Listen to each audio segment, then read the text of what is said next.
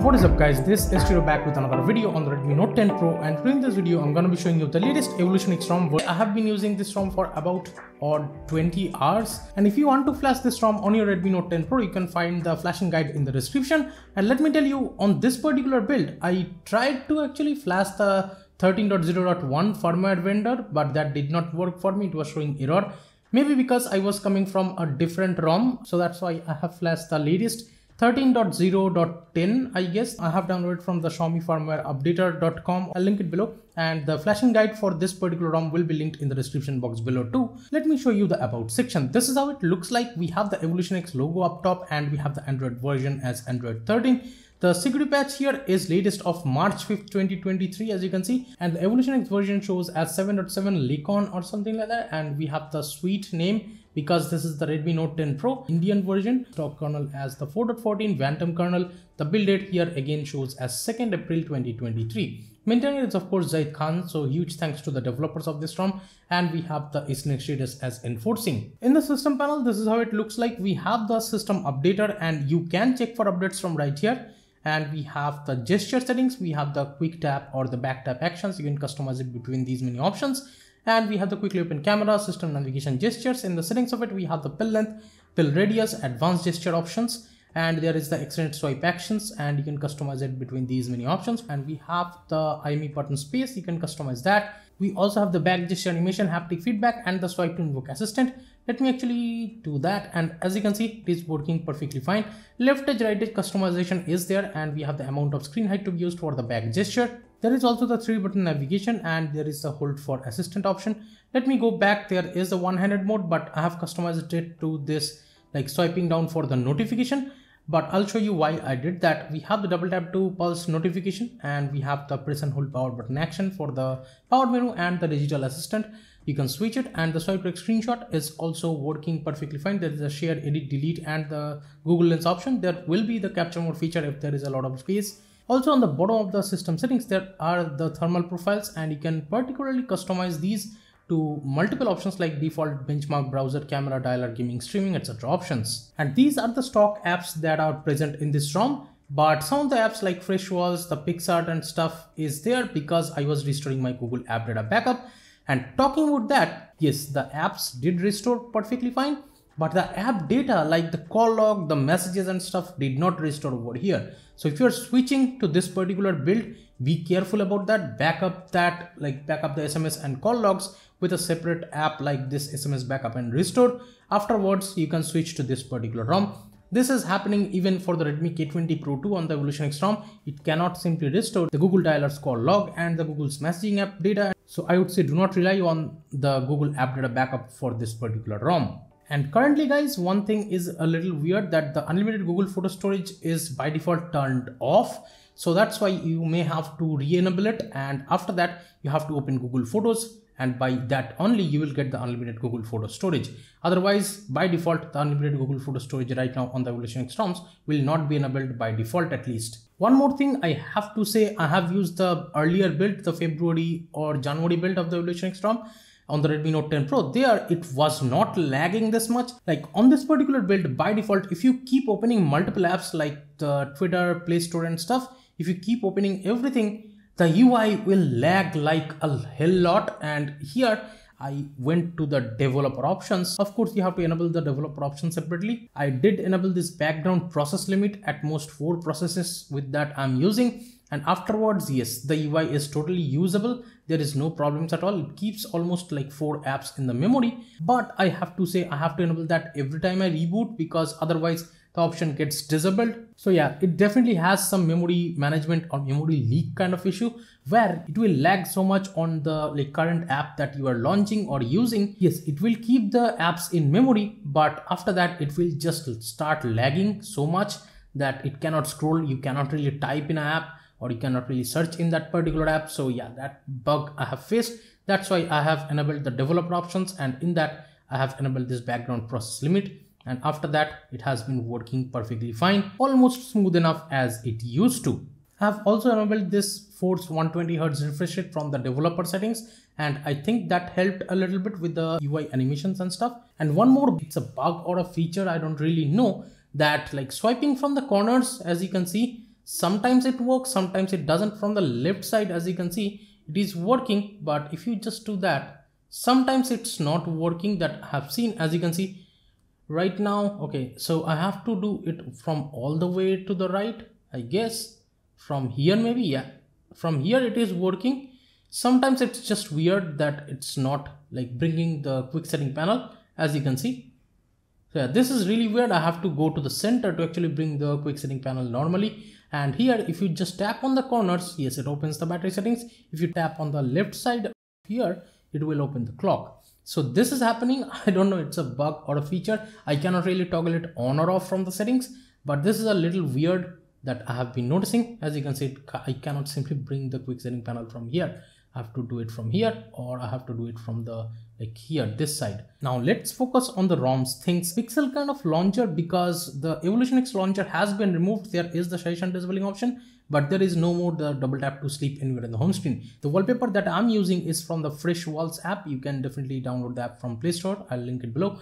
And to the left of the home screen, we have the Google's Discover page, and swiping up will get to the app drawer, and the searching and stuff is working perfectly fine. No need to worry about it. Swiping down will get you to the quick setting panel, and as usual, quick setting panel stays dark like this in the light theme too. And I have added a couple of toggles. You can see all the toggles. I'm not going to talk about them every time, but yeah, we have the screen recorder and the HEVC recording and stuff. All these things are there, and they should be working perfectly fine. Even the refresh toggle and stuff is working fine. Now talking about the stock camera, yes, we are getting the MIUI camera right out of the box, and it is right now after flashing the latest Indian firmware. It is working perfectly fine. Let me just take a quick portrait selfie. Take another photo, and as you can see, I took 2 photos. Let me actually show you. This one with the rear camera worked perfectly fine, and the processing is very seamless, no issues. It is a 16 megapixel photo. Even the portrait selfie, the quality is good enough, and even the processing with this is good enough too, 16 megapixels. So portrait selfie or like normal photos and stuff are working perfectly fine. Even in video settings, we do get up to 4K 30 FPS option, that is working fine. And even in the pro mode, we have the pro mode video. You can record with the like white balance, shutter speed, ISO, etc. customization, and that too up to 4K 30 FPS. So no issues with that. And even the super macro lens and stuff is working perfectly fine. Let me just go up close. Yeah, it is working fine, I would say. Also the 0.6x or ultra wide angle lens and the 2x telephoto lens is working perfectly fine. You do not need to worry about lens switching and stuff. Everything is working great over here.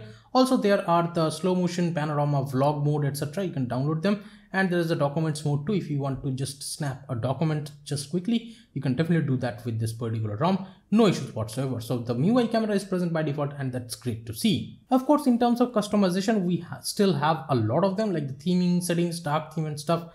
Then we have the lock screen font style. Plethora of lock screen fonts are there. 100+ fonts are there for the lock screen clock font, and the headline and body fonts are there too. Plethora of options for that. And we have the lock screen clock format, and you can choose the single line or double line. Icon tags, signal icon styles, Wi-Fi icon styles, etc. are there. And we still have plethora of customizations for the status bar too. But for some reason, I could not simply find the VoLTE icon over here, which is a little weird. I tried to go into everything like this status bar icons and stuff, and here also there is no VoLTE icon for some weird reason. There is the 4G instead of LTE and stuff, but then again, no VoLTE icon. I could not simply find that. And we have the notification customization just like this. I'll just touch everything over here so that you can glimpse an eye on that. And we have the power menu stuff. Then we have the gestures. We have the long press button toggle torch and stuff. Then we have the lock screen customization. Plethora of options are here as well.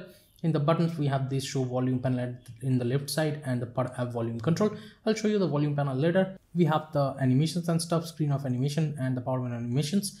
And in the mist settings, again, we have the game space, the smart pixels, and the unlimited Google photo storage, unlock higher FPS in games, the pulse, volume panel timeout, and we have this USB configuration and stuff for convenience. You can definitely use that. Now let's talk about the battery settings. This is how it looks like. We do have the battery temperature, but we do not get to see the battery charging cycle, the current or design battery capacity. Those things simply does not show up. But there is the battery optimization. You can choose it per app. It shows that I'm getting about 6 hours and 40 minutes of estimated screen on time, which is not that great, but yeah, it is decent, I would say, because my device is quite old already and my battery health shows as 83%. I would say as of right now, do not rely on this estimated data because I did not give it much time. but again, I'll try to post it after using it for long term. But overall, in my experience, the battery life totally is decent, and the fast charging is also working perfectly fine. You do not need to worry about it, but you have to make sure the device is cooled down because it's summertime, so the charging speed is a lot lower. Sound and vibration settings, media call ring, etc., volume controls, and we have the vibration and haptics, but I had to actually disable the touch feedback. It was a little weird and lagging with the UI and haptic feedback, I would say. We have the phone ringtone pattern changing option of the vibration, and we have the per app volume control, dial per tone, in-call vibration, screen locking sound and stuff. And we have the Mi sound enhancer, we have this youth edition and stuff, and there is also the other Bluetooth headset presets. And with that, the sound quality is great, I would say. And the choose preset option is also there. There is the scene mode also. Let me go back. We have the clear speaker option as well, silent and medium mute, the smart kind of option, and the haptic feedback intensity you can customize from right here. Now talking about the volume panel, this is how it looks like. You can expand the volume panel just like this. And if you're playing music, this is how it will look like. Per app volume control is there. It looks like this. You can expand the volume panel just like this. And here, let me show you from the lock screen how it looks. Yeah, this is how the lock screen looks. Pretty beautiful. We have this Android 13 kind of UI, and of course you can expand the volume panel and switch the output device from right here too. Oh, and I forgot to talk about the widgets. Yes, the subscriber account widget is working perfectly fine, and the battery widget I have added. Sometimes it doesn't work, but right now, as you can see, it is working perfectly fine. It opens the phone's battery settings and the Bluetooth battery or the Bluetooth settings from right here.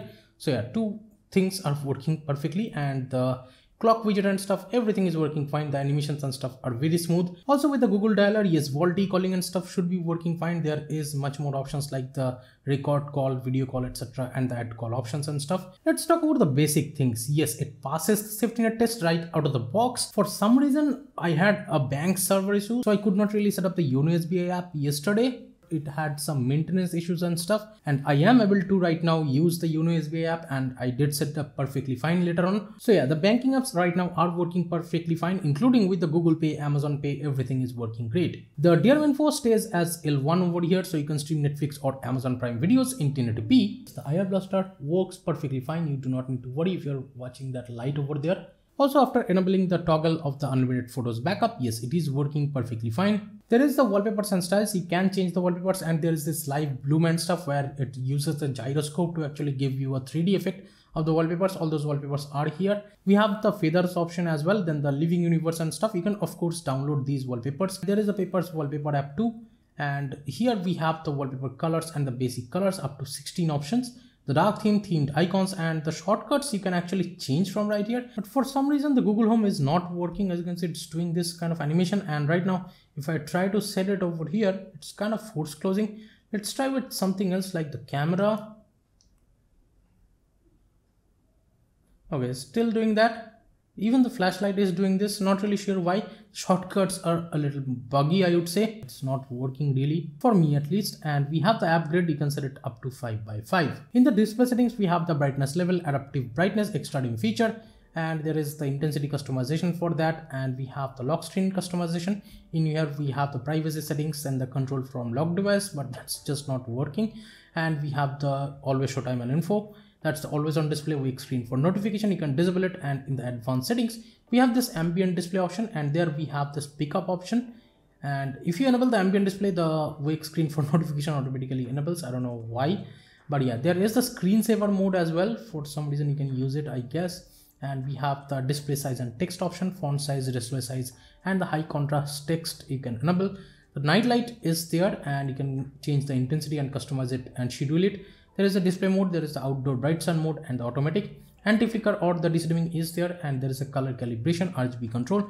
Picture adjustments are also there, and I have to say by default it was on natural color. It used to look a lot more weird. I have been using it with the saturated one, or you can go with the boosted. There is the RGB control here as well. There is the smooth display and the double tap to wake, prevent accidental wake up on plug, and there is the full screen apps, and you can toggle it on or off for each app. In the security settings, there is the quick unlock. Let me just set up the face unlock. Right now, let me show you the locking and unlocking things. I have already set up everything. And here, let me actually show you the pickup option. I just put the device on the desk and pick it up on my hand. As you can see, it does have the pickup gesture working perfectly fine. And just tapping the fingerprint scanner, yes, it is unlocking perfectly fine. And let me try one more time. Yup, the fingerprint scanner speed is not a problem over here. It it is unlocking perfectly fine, and the animation definitely looks good. The double tap to wake and stuff is working perfectly fine, no issues. Now let me actually show you the face unlock, and for that I have to swipe up on the lock screen, and as you can see it unlocks. There is a big black border on the front camera when it's using the front camera, so it will help while you are doing a video call or something. It won't give you a halo effect on your screen. Let me try one more time. Yep, face unlock is pretty fast, no issues. Also the app lock, let me actually show you. I just tap the lock tab and it shows like this. I have to tap the fingerprint scanner, and as you can see it has opened.